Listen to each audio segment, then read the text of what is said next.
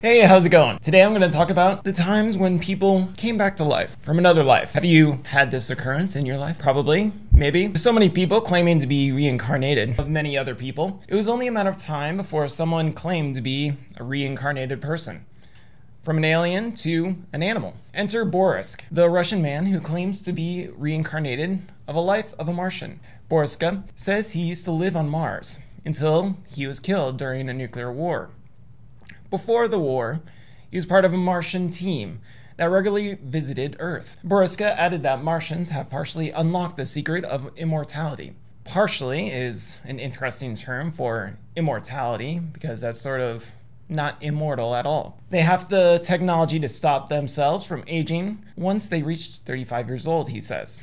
Boriska says our spacecraft cannot detect our life on Mars because the entire planet was leveled during the war, and the rest of the Martians relocated underground.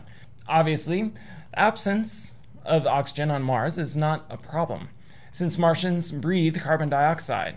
Ma Wintar was born in 1962, and at around the age of bright 3, she started referencing a life as a Japanese soldier. The soldier had been captured by Burmese villagers and burned alive while tied to a tree. The specific life in her account was not identified, but as Stevenson points, the circumstances were plausible. In 1945, Burmese villagers would capture any of the stragglers from the retreating Japanese army, and they sometimes burned soldiers alive. Ma Wintar showed traits that were interestingly with her life as a Burmese girl. She liked her hair cut short and liked to dress in boyish clothing, sometimes also forbidding from her family. She refused the spicy foods that marked Burmese culture, also showing a preference for sweet foods and pork. She also showed a streak of cruelty, including a habit of slapping the faces of her playmates. Stevenson said that the Japanese soldiers often slapped Burmese villagers and that the practice is not culturally organic to the area. Ma Wintar resisted her family's Buddhism and even went so far as to consider herself a foreigner. She declared visiting members of the Japanese War Graves Commission who had come to her town as her own nationality. Oddest of all, Ma Wintar had been born with severe birth defects in both hands. Her middle and ring finger on the right hand were webbed and loosely attached to the rest of her hand, sort of like being melted. They were amputated when she was only a few days old. A ring on her left wrist had 3 separate depressions. There were also, according to her mother, a similar mark on her right wrist and had faded. The marks were eerily similar to that of a rope burn, something a Japanese soldier who had been burned alive while tied to a tree might have acquired during their ordeal. When James Arthur Flowerdew was 12 years old, he began having strange dreams. Don't we all? These dreams were mostly blurry and vague when they first started, but over time they became clear pictures. As he continued to dream, he saw a stone city carved into a cliff and various temples inside the city. He also saw a rock shaped like a volcano situated on the fringes of a stone city. Arthur didn't know what to make of these dreams and also tried to ignore them. Arthur visited the beach with his family. As he was playing around, he grabbed some pebbles and bent down and picked them up. A vision slammed into his head. It was the city of his dreams. So intense was the vision that he could smell dry desert air. Lovely. Dropping the pebbles made the image dissipate into the wind. He revisited the beach after a short time later to see if the vision would happen again, and as soon as he picked up the pebbles, it sure did. He saw more details the second time, such as a stone passage and a military barrack. For the first time, Arthur started thinking that he may have been a soldier in the dream and had been killed there by a spear. Arthur never had any explanation for this experience. Many years later, when he was an old man, Arthur watched a documentary about the ancient city of Petra in Jordan. He instantly realized that this was his city of dreams, and he became convinced that he had lived there in his past life. He contacted the BBC, who arranged an interview between Arthur and an archaeologist. The archaeologist was flabbergasted when he discovered how much knowledge Arthur had of the ancient city, without even being there in the first place. Eventually, the Jordan government invited Arthur to visit Petra. Arthur found his way around the city without the help of a map, guide, or GPS system, and pointed out sites that hadn't been excavated yet. He talked about a military barrack where he worked with a check-in system for guards and even provided facts about the area that experts were not aware of. Ann Stevenson was a psychiatry professor from the University of Virginia. He focused on reincarnation. Of course he did. In 1993, he published a paper in the Journal of Scientific Exploration detailing birthmarks and birth defects seemingly linked to past life memories. According to his findings, the majority of birth defects are thought to be formed by unknown causes. In one case, a child in Turkey remembered the life of the man who was killed by a shotgun. Hospital records told of a man who had died after 6 days of injuries caused by a blast to the right side of the skull. The boy in question was born with a deformed ear, and also he had some sort of underdevelopment of the right side of the face. In 1987, 3-year-old Daminda Bendra started talking about the Asgrel Temple and Monastery in Kandy, saying that he used to be an abbot there. Daminda was born in 1984 to a Buddhist parent and was the second youngest of 3 brothers. He talked about the temple nonstop and also taught his mother that he owned a red car, taught other monks, and died in a hospital bed where he was taken after experiencing sudden sharp pain in his chest. He also recalled having a pet elephant. The little boy soon started wearing his clothes in the way of a monk and visited a Buddhist temple twice a day. At this point, he also didn't want to go to school with girls and didn't want women, including his mother, to touch his hands. When the abbot of the Malwa Temple died in 1990, Damanda randomly exclaimed that he had known him very well. It seemed that the Buddhist monk who died of a heart attack and owned a red car could have been Damenda in a past life.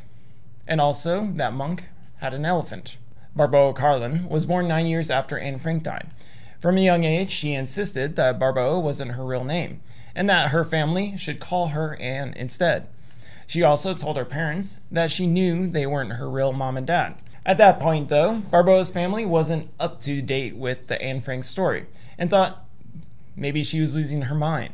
They carted her off to a psychiatrist, thinking that she was somehow lost in a fantasy world.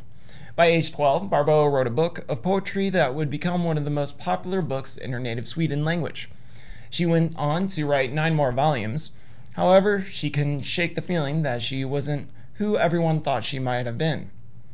But she stopped talking about it after she realized who Anne Frank was, and thought people likely thought she was insane. This was despite the trip to Amsterdam with her parents at age 10, during which they visited the house of Anne Frank.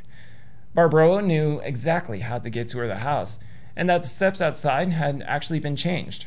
Her parents were stunned to hear all these facts. Once Barboa entered Anne's room, she felt an overwhelming fear but refused to leave. She knew that there was once plenty of pictures on the wall as well, placed there by Anne, and when she told her mother this, the older woman finally understood what her daughter had been trying to say all these years. She was Anne Frank in a past life. Barboa met Anne's cousin, actually, Buddy Ellis, years later, and he told reporters he believed that she was actually the reincarnation of Anne Frank. Ryan, born in 2005, was just a boy when he claimed to be the reincarnation of Marty Martin, who had died about 50 years earlier. Ryan recognized Martin in a photograph. Normally, someone like Martin could not have been as rich as Ryan had claimed. Martin was just a movie extra. Well, this was until he hit big riches when he became a talented agent. Martin traveled around the world in large boats and bought a big house with a swimming pool and also a piano. Ryan mentioned all of these items of the past life of this gentleman. Ryan also added that he had 2 sisters, one of whom was a dancer, and that his mother had brown curly hair. All of these were true. Ryan was a little bit off with some of his descriptions of Martin, though. For instance, he said that Martin's home address contained either a rock or a mount. Martin's last address did not contain either of these words. However, it contained Roxbury, which arguably sounds like a rock.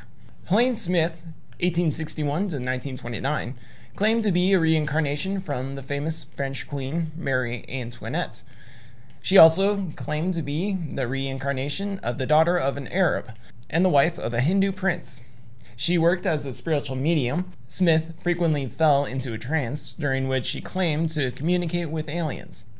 She also said that she understood the language spoken on Mars, and she would also often speak and write what she purported to be alien language. She even made drawings of what the terrain of Mars looked like. Smith's drawings of Mars showed beings, boats, houses, plants, bridges, lakes scattered along the Martian terrain. Unfortunately, there was no McDonald's in this drawing. In the 1930s, an Indian girl named Shanti Devi claimed she was the reincarnation of another Indian woman named Lujdi Bai.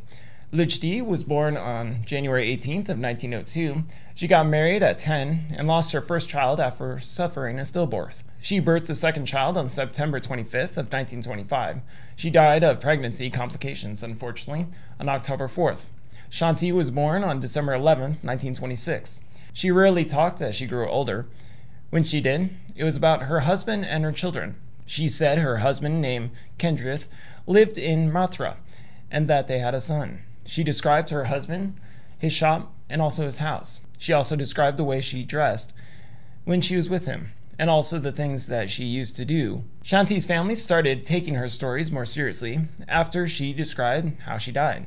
The revelation startled a physician, since Shanti was too young to have understood the surgical procedures she talked about. Her family later arranged a meeting between her and Kendra's cousin.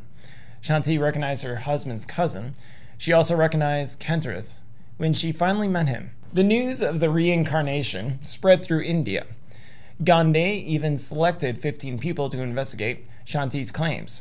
The team followed Shanti to Mathura, where she recognized several people, described how it had changed since her death, and led them to her husband's house, even though she had never been there before.